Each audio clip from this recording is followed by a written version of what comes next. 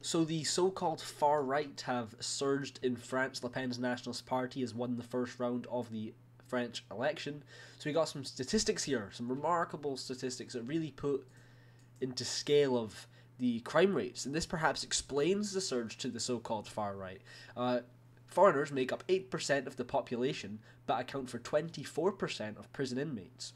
77% of solved rapes in Paris, 54% of street crimes, and 40% of vehicle thefts in Nice, 38% of burglaries, and 31% of muggings across the whole of France.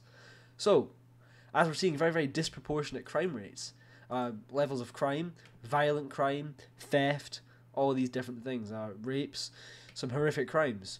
So perhaps that really does explain everything.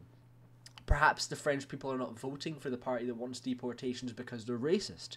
Perhaps they've just lived their day-to-day life and have managed to see, hold on, these people are committing vast amounts of crime at levels far more than we are, despite us making up the majority of the population. Think about that.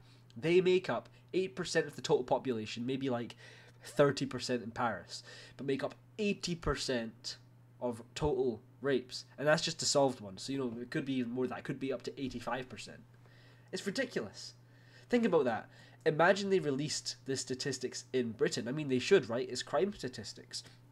I think us as a people, part of solving crime is being able to look at the causes of crime.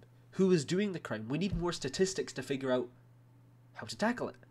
So if we could just, if our government would just, for 1 second, do a bit of research, find out the statistics, they could go and realize, oh wait, these people are committing crimes at 3 times at the rate of their actual percent of their population. Oh, they're only 10% of the population, but commit 40% of violent crime.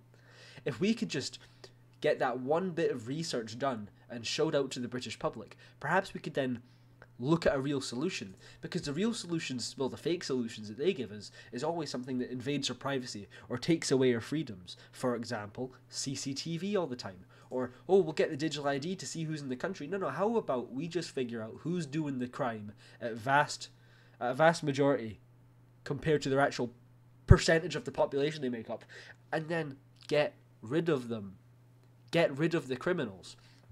Can't get rid of the white criminals. We can't get rid of the British criminals because we don't have Australia. We can't just send them to a random place. But these people, when they commit crime, we can just send them home. It's not actually that hard. If they're committing crime, it shouldn't be that hard to go and figure out where they're from, away.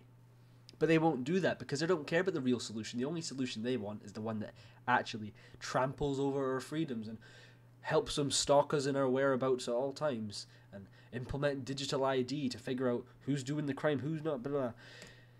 And what's funny? Statistics are unbiased. Facts are not left-wing, facts are not, well, they usually are. Facts usually are in favour of the right wing, but facts alone are no sort of political wing. So why don't they just release these statistics? What's holding them back? Because we know that just like France, ours is very similar. Maybe not as bad, but pretty much just as bad. So why aren't they releasing them? And if they did release them, do you think the unbiased BBC would report on it? Or state-funded media? Because they should report on it, right? They're unbiased. They're just here to share the facts. Do you think they'd share those facts? Why not? Why wouldn't they share those facts? Are they afraid that we'll realise that multiculturalism isn't actually working? Are they realising, we won't vote for Labour or Conservatives anymore because will realise that immigration is genuinely a crisis. They're hiding it. It's like a hidden crisis. But at the same time, it shouldn't be that hard to see. It's not really a hidden crisis because you can just go outside. You can just live your normal human experience and go, hold on, these people are committing disproportionate amounts of crime.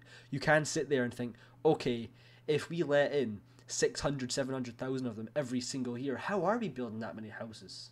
How is the NHS coping with that? It's actually not that hard to see it is a crisis without the facts. But how about we get the facts anyway? Just so that then the media, or whoever, is going to report on it and tell the public, hey, this is what happened. Why isn't our government recording these statistics? That's what they're supposed to do. That's how you tackle crime. So, it's about time we do this. Where's the statistics for Britain? Because we need them. We're waiting for them. Just so we can truly prove to the lefties, the wokies, this is actually happening. Of course, it's easy for them to say it's not when they're living in their privileged, middle class houses where they don't have to see any of these things. It's very, very, very much like the elite. The elite come and trample all over our freedoms, do this and do that, and then they'll go live in Switzerland where they have their direct democracy, where they are free of mass immigration, and they can just sort of destroy the West. And, you know, because if they really loved what was happening, then surely they would just live here, but they don't. So yeah, it's about time we actually release these statistics here. And by the way, I want to say something else. With these statistics, okay, 8% of France are made up of foreigners. Foreigners make up 8% of France, but 24% of prison inmates. 80%, remember all these statistics, okay? This is all foreigners. This is not legal. This is not illegal. This is not first, second, third generation. This is all foreigners combined. I guarantee if we looked at the ones that have came as a result of mass immigration, not the ones that came to France 40, 50 years ago when they were going to work in their health system and actually provide to their country, because these people are being counted as that percentage. If we just counted the people that have came in to France as first generation immigrants in the last 20 years, I bet it's maybe 3%, but 20% of the crime. It'll be even more disproportionate. Then you'll see really, truly the scale of what recent mass immigration is doing, because it's much more damaging than immigration as a whole from the past. So then you'll see the true scale of how bad it really is, and how we need to put a stop to it now. And not just put a stop to it. Closing the borders is the first step. That is just the national security part of it. Close the borders. Don't let more people enter.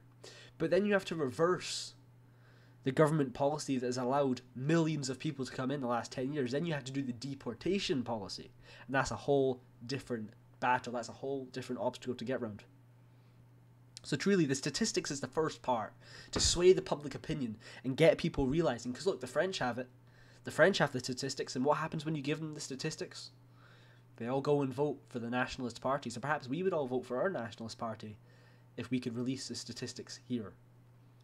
But that's exactly why they won't release the statistics. Because they're afraid. They're afraid of nationalist parties getting in. They want to maintain the uniparty, but they're seeing that kind of fall now. They're seeing that collapse. They're seeing Reform take over in Nigel Farage, taking over the Tories. The Tories might be out. They could be finished. They could be very, very well finished. So perhaps this is the start of change, and perhaps Reform will demand these statistics to be put forward, and then when these statistics are put forward and finally researched upon, then the British public will sway even more to the right and vote for Reform even more, and perhaps 2029 they could be elected, and it would truly be the end of the globalist dream, and they would be finished.